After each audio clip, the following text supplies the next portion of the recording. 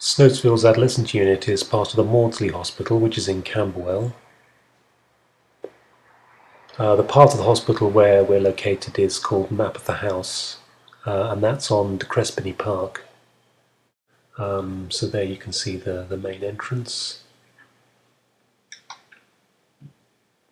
So we're just going through into the unit. It's actually split over 2 floors, so we're going to have a look on the ground floor part of it first.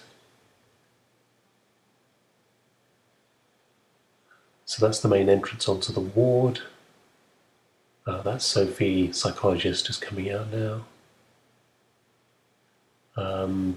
Just inside, that's the ward manager's office. That's Claire in there. Looks like she's having a meeting with Gemma, one of the other nurses. So just going on down the corridor, that's where we've got the rooms. We'll have a look inside one of the rooms later. At the end here, that's the nursing office. Oh, hi, I'm Sarah, I'm a student nurse. Okay, thank you. That's all right. What's this for? Well, this is an introductory video for new people to the unit, so they can... Oh, okay. Oh, that's a good idea. Yeah. So this is the main nursing office where you do the kind of paperwork and recording stuff and making phone calls, that sort of thing. Okay, so continuing down the corridor, a bit further on, then we've got the girls' dormitory. So this has got like shared bathroom facilities, so there has to be single sex. Those are 2 of the rooms. There's another couple on either side.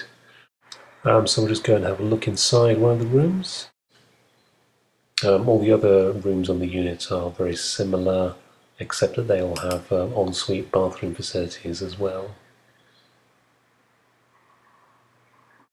Okay, continuing on, that's some of the photographic artwork. That's the clinic room, so that's where the drug trolley is, that's where medication is given out and where like blood tests are done and physical examinations, that sort of thing.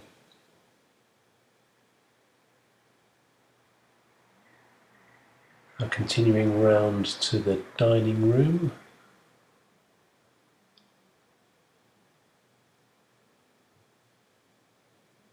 So up ahead, that's the main area where people have their meals. The hatch you can see over on the left, that's where the food is served up. That's where the menu is shown. So there's an outdoor space. People can use a bit of recreation and fresh air, particularly nice in the summer when it's warm. Down at the end there, that's where we look after the pets, because sometimes we have visiting guinea pigs that Sophie very kindly brings in, and that's an opportunity for young people to spend time with them. That's a very popular activity, and a bit of pet care is certainly very good for helping people to relax.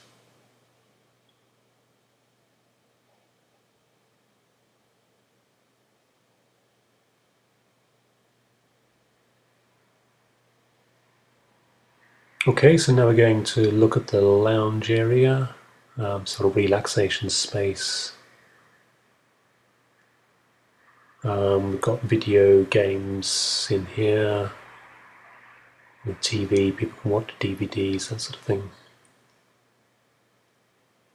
That's the interview room, obviously a space for meeting up and talking. So this is the kitchen, that's where the catering staff serve up the meals through the hatch there.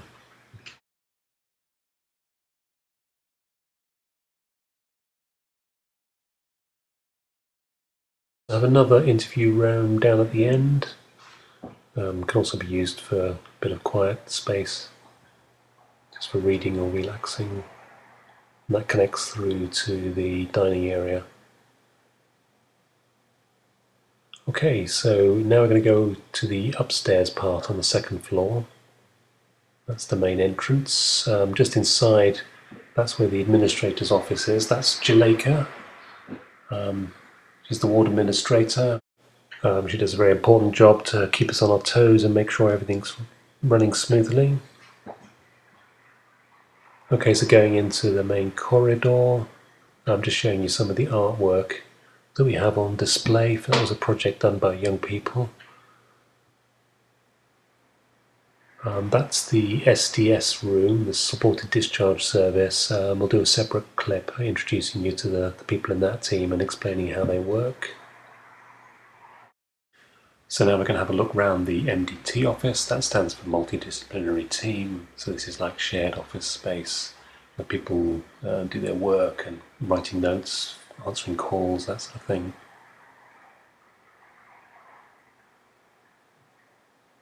So all the note keeping is electronic, so that's why people do a lot of typing on the computers to record things. Okay, so I'm going to go back down the corridor.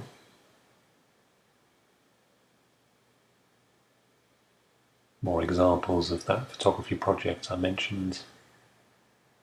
Some really interesting pictures they produced.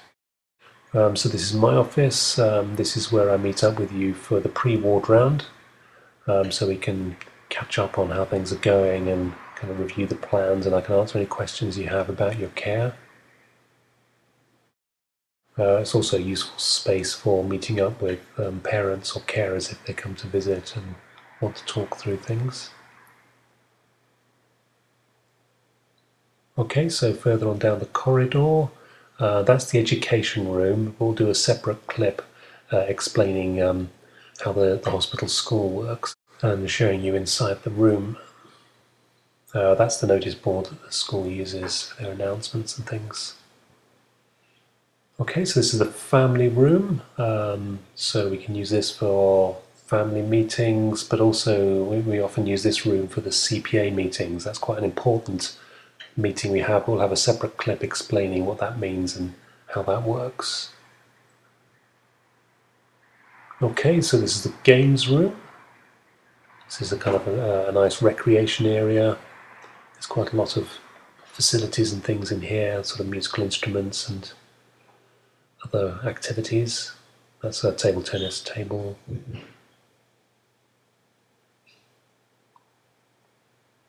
If you want to come up here to use this space, just ask one of the nursing staff and they can arrange for you to come up here to spend some time.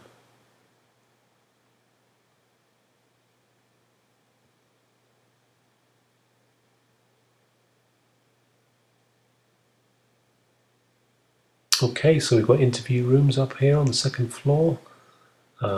This one we often refer to as the pink room, for obvious reasons.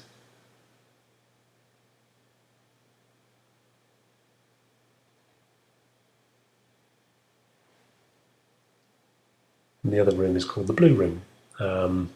These rooms are often used for sort of one-to-one talking therapy, but also if it's exam time and you're not able to get to your school to sit the exam, we can also arrange to do it on the unit, often using this room.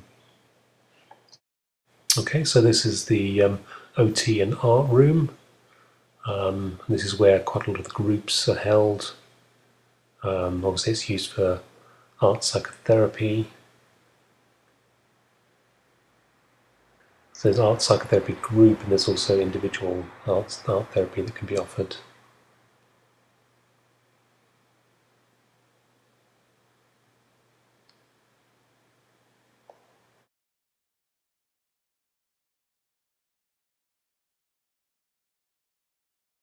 Okay, so this is the OT kitchen where you can practice cooking skills, working with a member of the staff.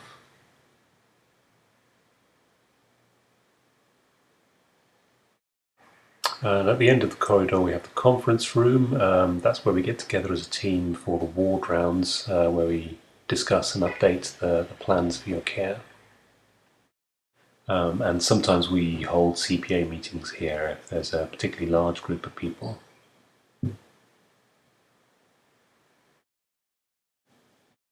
Okay, so that's it. I hope that's helped as an introduction to the layout of the unit. Obviously, if you have any other questions, just don't hesitate to ask anybody in the team.